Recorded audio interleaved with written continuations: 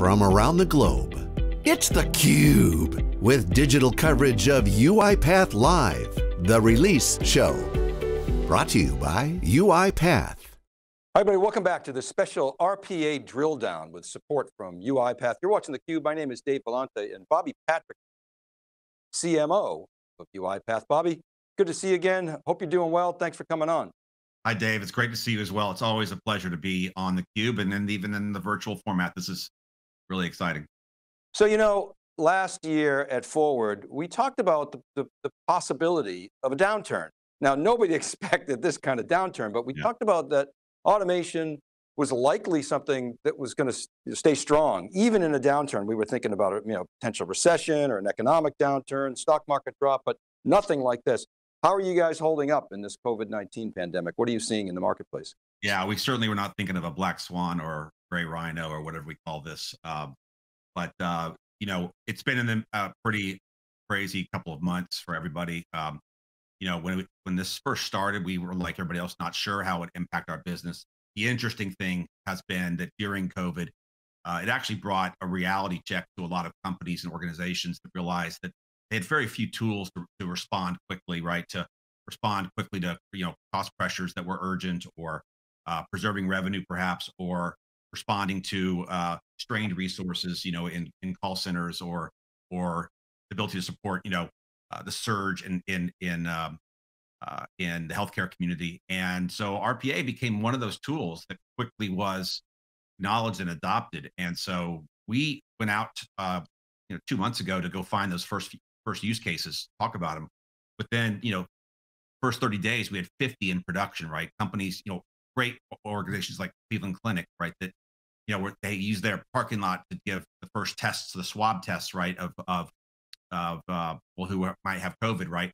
They had a line of eight hours by, putting a robot in place within 2 days. They got that line down by 80 or 90%, right? It became a huge hit. And so we see that kind of benefit all across right now, the world right now. We have, we were featured in the Wall Street Journal recently with nurses and in the largest hospital system in Ireland called Mater Hospital.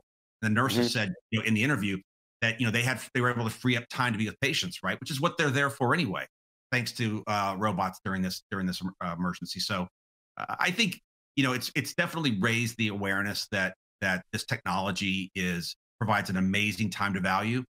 And it's pretty unprecedented in the world of B2B software. I want to share some data with you in our community. This is the first time we've shown this. You guys would bring up the data slide. And so this is a chart that ETR produced. ETR is Enterprise Technology Research. They go out every quarter. They survey over 1,200 CIOs and IT practitioners, and they survey on different segments. And they use a methodology called net score. And this is sort of how net score is derived. And so what this chart shows is the percent of customers that responded, there were about 125 UiPath customers that responded, are you adopting new UiPath? Are you increasing spending in 2020? Are you planning on flat spending or decreasing spending? Or are you replacing the platform? And so you can, and so basically we take the green, subtract the red from the green, and that gives us net score. But the point is that, Bobby, about 80% of your customers are planning to spend more in 2020 than they spent in 2019, and only about 6% are planning on spending less, which is fairly astounding. I mean, we've been reporting on this for a while, the heatness in the automation market generally, and RPA specifically. But are you seeing this in the marketplace, and maybe you could talk about why?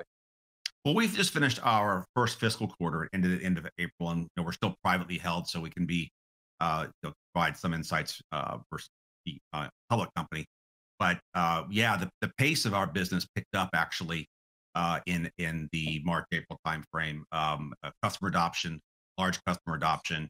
The number of new companies and new logos were at a record high.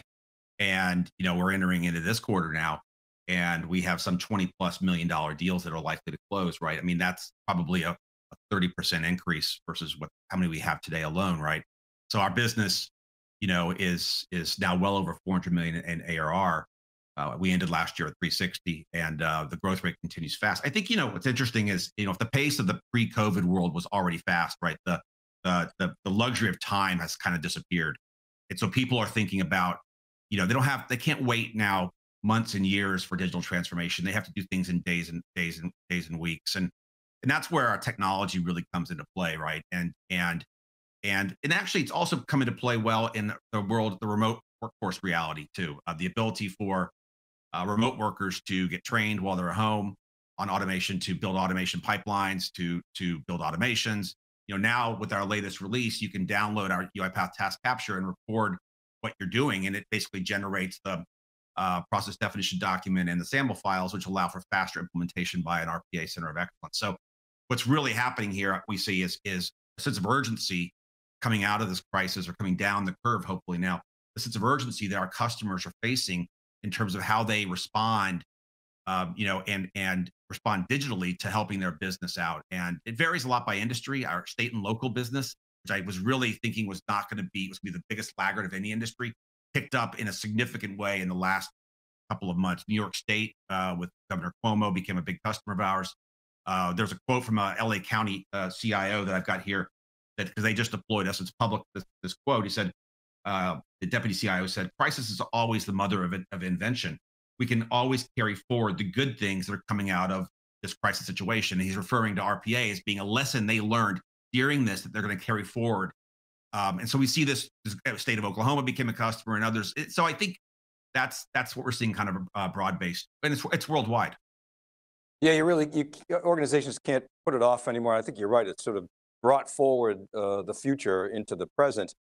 Now, you mentioned 360 million last year. We had forecast 350 million, so that was pretty good right before you guys released. So I was happy about that. But so obviously still a strong trajectory. It might have been higher without COVID. We'll never know, but it sort of underscores the strength of the space. And in February, you guys, there was an article that talked about your potential IPO. Daniel Dines was quoted. Is that on hold now? Are you guys still sort of thinking about pressing forward, or too early to say, right? Yeah, I mean, I think the reality is we have a very, very strong business. We've raised significant money from great investors, some of which are the leading VCs in the world, and also the top kind of public company investors. And we have an aggressive plan. We have an aggressive plan to build out our platform for hyperautomation, to continue the growth. UiPath is now becoming at the center of companies' IT and digital strategies, not on the side, right? And so to do that, we're going to want capital to help fuel our ambitions and fuel our ability to serve our customers. And public markets is probably a very logical one, as Daniel mentioned in a recent piece on Bloomberg, that he definitely sees that as maybe accelerating that. Where late last year we started focusing on sustainable growth as a company and operational rigor. These are important things in addition to having strong growth that a long-term company has to have in place. And I can tell you, I'm really excited about the fact that we operate very much like a public company now internally. We do draft earnings releases that aren't public yet, and we do mock earnings calls, and we have hired Thomas Hansen, who runs our chief revenue officer, with a huge background. Ted Kumert, who you're going to interview as well. These are the best of the best, right? They're joining this company. They're joining alongside the Param Kalans of the world, and that are part of this company. And so I think it's likely, and it's gonna. We're here to be a long-term leader in this decade of automation. Well, and one of the other things that we forecast in our breaking analysis, we took a look at the total available market and kind of likened it to the early days of ServiceNow. It was, people were really not fully understanding the market potential, and see it as quite large. So when we look at the competition, you guys, if I showed you that same wheel with Automation Anywhere, it would also look strong. Some of the others maybe not as strong, but still stronger than many of the segments. I mean, for instance, on-prem hardware, compare it to that, and the automation space in general across the board is very, very strong. So I wonder, maybe you could talk a little bit about how you guys differentiate from the competition, how you see that. Yeah, I think we've come a long way in the last 3 years, right? In terms of becoming the market leader, having the highest market share. We're very open and transparent about our numbers. We've long had the vision of a robot for every person, and we've been delivering on that vision, and building out a platform that can help companies, transform digitally enterprise wide, right? So, I don't see any of our competitors with a platform for hyperautomation like us. We have an incredible focus on the ability to help people actually find the ideas, build the pipelines, score the pipelines, and integrate those with the Automation Center of Excellence, right? We have the ability now with our latest release to help test automation testers now, not only in the world of RPA, but actually take robots and our architecture into doing test automation, the traditional test automation market, in a much better and faster way. So, we're innovating at a pace that is, I think, much faster than our competitors. I don't know Automation Anywhere won't share any of their numbers. Who knows what the numbers are? We have guesses, but I'm fairly certain that we continue to gain share on them. But what's most important is customer adoption. And we've also seen a number of customers switch from some of our competitors to us. Some of our competitors are undercapitalized, haven't been able to invest in R&D. This is an investment area to really build a platform out. Some of our competitors have architectures that are hard to upgrade, right? This has been a big source of pain for companies that have been on our competitors, where upgrades are difficult, requires them to retest every time. Where our upgrades are very rolling, are very smooth. We have an insider program, which I don't think any of our competitors have. And if you go to insider.uipath.com, if you're a customer, every single bit, every single preview bit, and private preview, public preview, and in general availability, you can provide feedback on, and the customers can score up new ideas. They drive our roadmap, right? And this is so I think we operate differently. I think our growth is a good indication of that. And and there are new competitors like Microsoft that I think medium or long term, they're going to make an effort around RPA. And they're behind. UI automation is really hard. The barrier to entry here is not easy, and we're going to keep building that platform play out. And I think that's what makes us so different. And we have the renewal numbers, the retention numbers, the expansion numbers, and the revenue numbers to prove that we're number one. Well, and so, I mean, there's a lot of ways to skin a cat, and you're right. You guys are really focused. You Automation Anywhere really focused on this space, and you sort of shared with us how you differentiate there. But as you point out, Microsoft, they sort of added on. I had talked to Alan Trefler the other day from Pega. Those guys don't position themselves as RPA, but they have RPA. I talked to, our mutual friend, Robert Youngjohns the other day, right? They're sort of trying to pile it on to this trend, right? So why not, right? It's hot. But so, clearly you guys are innovating there. I want to talk about your vision before we get into the latest product release. Two things that I call out. The term hyperautomation, I think is a Gartner term, and then so it'll probably stick. And then this idea of a robot for every person. How would you describe your vision? Yeah, I mean, we think that robots can improve, the lives of workers everywhere, right? We think in every function, every role, and we see that already. The job satisfaction, and people don't want to do the mundane, repetitive work, right? The new hires coming out of college, they're going to be, Excel and SQL Server are no longer the tools of productivity for them. It's UiPath. We have business schools that have committed.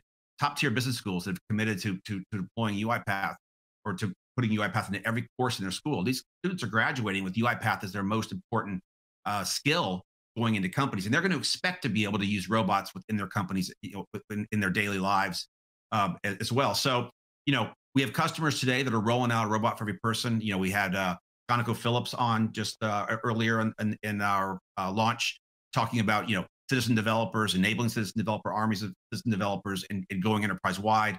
Singtel was on as well, from Singapore, the large telco. They're doing the exact same thing. And so I think, I think this is about broad-based digital transformation. It's about everybody participating. And what happens is the leading companies that do this, they're going to get the productivity benefits out of it. They can reinvest that productivity benefits in data science and in analytics and in serving customers and in new product ideas. And so, automation is going to fuel now the ability for companies to really differentiate and serve their customers better. And it's only when you take an enterprise-wide view on it that you really maximize it. Take Amazon, for example, a great customer. During this crisis, they're trying to hire hundreds of thousands of people, right, to help in their in their distribution centers and elsewhere. to solve, serve demand to help people who, like you and I at home, are ordering things that we need, right?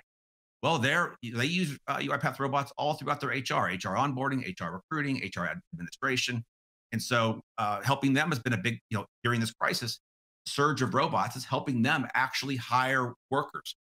Another example of Schneider Electric, an amazing customer of ours, they're bringing their plants, their manufacturing facilities and plants back online faster by using robots to help manage the PPE, the personal protective equipment that are in the plant that allow workers to get back to work faster, right? So what's happening is in those cases, these are different examples of robots in different functions, right? In all cases, it's about helping grow a company faster. It's about helping protect workers. It's about helping, getting revenue machines back up and running after COVID is going to be critical, and get people back to work faster. So I'm really excited about the fact that as people think about automation across their organization, the number of ideas and opportunities for improvement are we're just starting to tap that potential.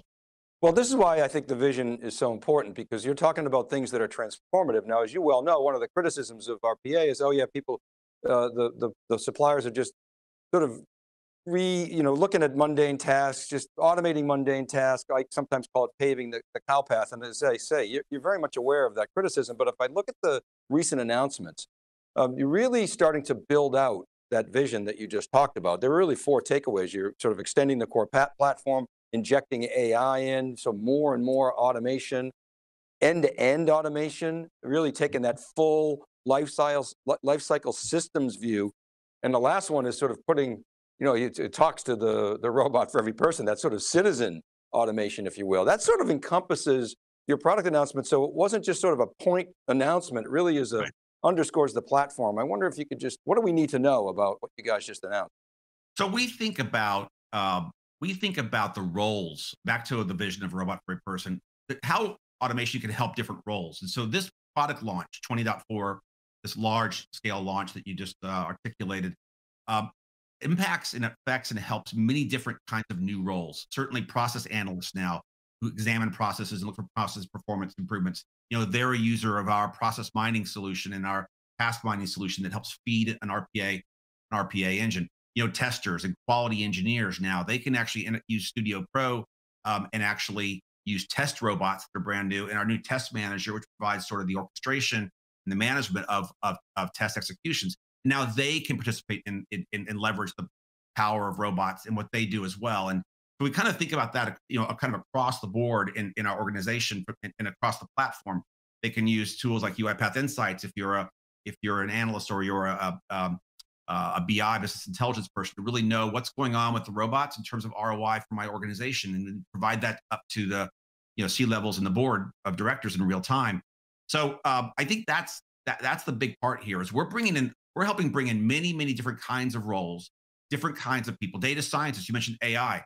Now data scientists can build a model. The model's applied through AI Fabric and Orchestrator. It's drag and dropped by an RPA developer in Studio, and now you can turn a mundane rules-based task, right, into an experience-based ones where a robot can help make a decision, right, based on experience and data.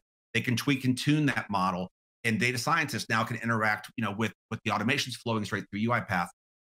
So I think that's how we think about it, right? One of the great new capabilities as well is the ability to engage line workers, dispatch out workers if you're a telco or retail store workers. So robots can work with humans out in the field. We've got one real large manufacturer with 18,000 drivers in a DSD, direct store delivery scenario, and the ability for them to interact with robots can help them do their job in the field, serve customers better, and have to do less data entry and data manipulation in multiple systems. So this makes us very unique in our vision and in our execution. And again, I have not heard of a single example by a competitor that has any kind of a vision or articulation to be able to help a company enterprise-wide and with the speed and the full vision that we have. Okay, so you're not worried about downturns. You can't control black swans anyway. You're not worried about the competition, it feels like. Are you worried about, what are you worried about? Are you worried about growing too fast? Efficiently deploying the capital that you've raised? What worries you? Yeah, we're paranoid. We're a paranoid company, right? And when it comes to the market and trying to drive, I think we've done a lot to help actually kind of push the rock up the hill in terms of really driving our the market, building the market, and we want to continue that, right, and not let up. So there's this kind of desire to never let up, right? Always remind ourselves we must work harder, must work harder, we must work harder, and that's sort of this mentality. Surround ourselves by the smartest people, hire the smartest people, work with our customers. Our customers are a priority. Do that with really high excellence and real high sincerity so that it comes through in everything that we do. To build a world-class operation, to be, Daniel Dines, when I first met him, he said, I really want to be the epitome of the great new technology company that serves customers really well and it does amazing things for society. And we're on that track, but we got we're in the early innings. So making sure that we also run our business in a way that is ready to be a publicly successful company, and being able to raise new sources of capital to fund our ambitions and our ideas. I mean, you saw the number of announcements from our 20.4 release. It reminded me of an AWS reInvent conference where it's just innovation after innovation after innovation after innovation. And these are very real. They're not made up mythical announcements that some of our competitors do about launching some kind of discovery bot that doesn't exist, right? These are very real with real customers behind them. And so, just doing that with the same level of tenacity, but being, bold, fast, immersed, and humble, which are 4 core culture values along the way, and not losing that as we grow. That's something we talk about, maintaining that culture. That's super critical to us.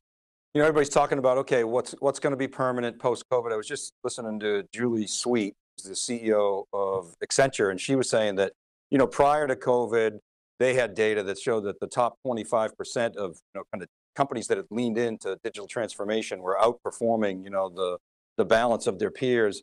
And no question now that the rest of that base really is going to be focused on automation. Automation is really going to be one of those things that is high priority now and really for the next decade and beyond. So Bobby, thanks so much for coming on theCUBE and supporting us in this RPA drill down. Really appreciate it. David, it's always a pleasure, and it's always great to see you. Thank you. All right, and thank you for watching, everybody. This is Dave Vellante. We're right back right after this short break. You're watching theCUBE.